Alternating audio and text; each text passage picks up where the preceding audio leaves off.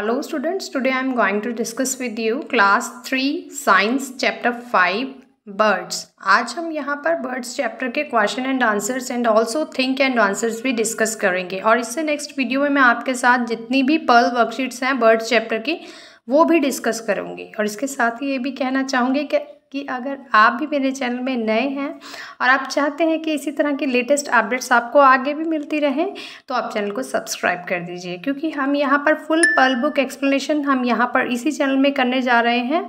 यहाँ पर आपको इंग्लिश, मैथ्स, एसएसटी, साइंस सब कुछ आपको यहाँ पर इसी चैनल में मिलेगा। अगर आप चाहते हैं कि सारी लेटेस्ट अपडेट्स मिलती रहें आपको तो आप चैनल को सब्सक्राइब कर दीजिए। तो यहाँ पर फर्स्ट क्वेश्चन आप देखिए, क्वेश्चन है what kind of beaks do must grain eating birds have.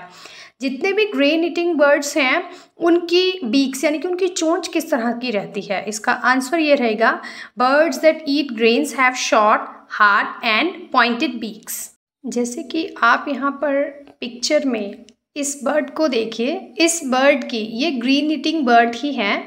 इसकी आप बीक देखिए, शॉर्ट भी है, हार्ड भी है और इसके साथ ही पॉइंटेड बीक भी है।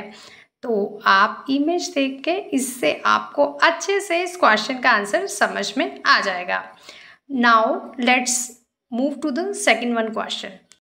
Second one question is what are the uses of the curved beak of a parakeet। सबसे पहले आप कर्व बीक देखिए इस पिक्चर में। कर्व्ड बीक इन बर्ड्स की किस तरह से इनकी हेल्प करती है। इन बर्ड्स की ये हेल्प करती है ट्रीज़ के ऊपर चढ़ने में। जो काफ़ी हाई ट्रीज़ होते हैं, ऊपर होते हैं ट्रीज़, उनके ऊपर चढ़ने के लिए इनकी हेल्प करती है। इसके अलावा नट्स को क्रैक करने के लिए, नट्स का मतलब जैसे अखरोट वगैरह हम खाते हैं तो काफ़ी हार्ड होता है वो, तो उसको क्रैक करने के लिए ये कर्व बीक उनकी हेल्प करती है। इसके अलावा जितने भी हार्ड फ्रूट्स हैं उनको भी ईट करने में वो इनकी हेल्प करती है। यस, तो इसका आंसर हम किस तरह से लिख सकते हैं, the curve beak of a parakeet helps it to climb trees, crack nuts and eat hard fruits.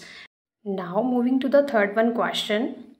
Third one question is how do the feet of perching birds help them। चलिए perching bird की एक image देखते हैं।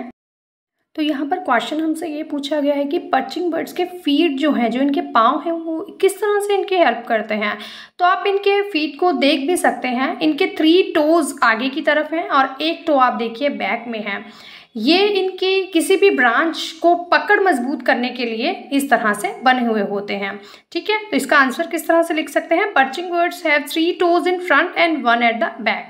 They help the birds to hold on to branch. यही इसका answer है। Now the fourth one question is how to the legs of wedding birds help them. जितने भी वेडिंग बर्ड्स होते हैं इनकी लेग्स इनकी किस तरह से हेल्प करते हैं। तो आप वेडिंग बर्ड्स जो इमेज में भी देख सकते हैं, इनकी लेग्स देखिए कितनी लॉन्ग है। ये किस तरह से इनकी हेल्प करती हैं, ये अपनी लेग्स को स्प्रेड आउट कर लेते हैं यानी कि फैला देते हैं। इसकी हेल्प से क्या होता है, अगर ये किसी मडी वाटर में यानी कि जिसे हम कीचड़ बोलते हैं वहाँ पर भी जाते हैं तो इनकी बॉडी जो है उससे वेट नहीं होती है, गंदी भी नहीं होती और वेट भी नहीं होती है, जिससे इजीली जो है वो उड़ पाते हैं। ठीक, चलिए क्वेश्चन आंसर यहाँ पर कंप्लीट होते हैं। अब हम यहाँ पर थिंक एंड आंसर डिस्कस करते हैं। पहला है what would happen if birds which can swim did not have webbed feet. Question हमसे यहाँ पर ये पूछा गया है कि क्या होगा अगर ऐसे बर्ड्स जो स्विम कर सकते हैं उनके वेब्ड फीट ना हो।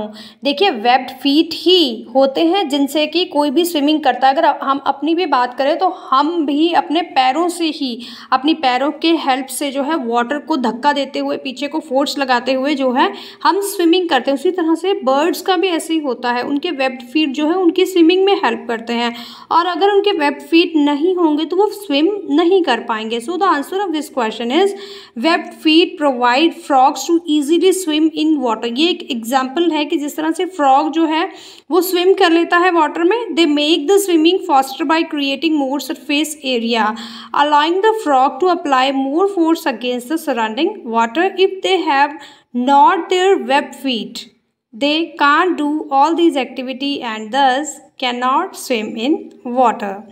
Now let's move to the second one, think and answer. Now the question is what would happen if there were no holes on the side of the beak of a duck। तो देखिए question हमसे ये पूछा गया है कि जो duck होती है, डक की बीक के अंदर होल्स होते हैं, वो उनके होल्स जो हैं क्या काम आते हैं। ठीक है, क्या होगा अगर वो होल जो है उनके बीक के ऊपर ना हो? What would happen if there were no holes on the side of the beak of a duck? क्या होगा अगर डक की चोंच के ऊपर वो होल्स ना हो तो क्या होगा? Yes, answer of this question is, अब देखिए अगर हम अपनी बात करें तो हम नाक से क्या करते हैं, हमारी नोज से हम ब्रीथ करते हैं, ठीक है। और अगर हम बात करें कि अगर हमारी नोज नहीं होगी तो हम क्या करेंगे, हम अपने मुंह से सांस लेंगे, ठीक है। तो जो होल्स होते हैं बीक्स के ऊपर वो उनकी नोस्ट्रिल्स होती हैं, जिसे हम नेयर्स बोलते हैं, ठीक है।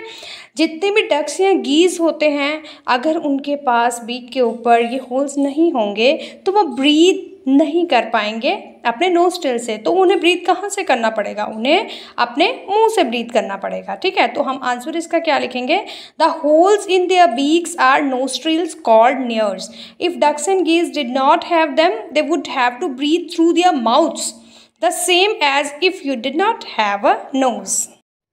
Yes, last of all, want to say to you, don't forget to like the video and subscribe the channel so that you can get latest updates. Thank you so much. Bye bye.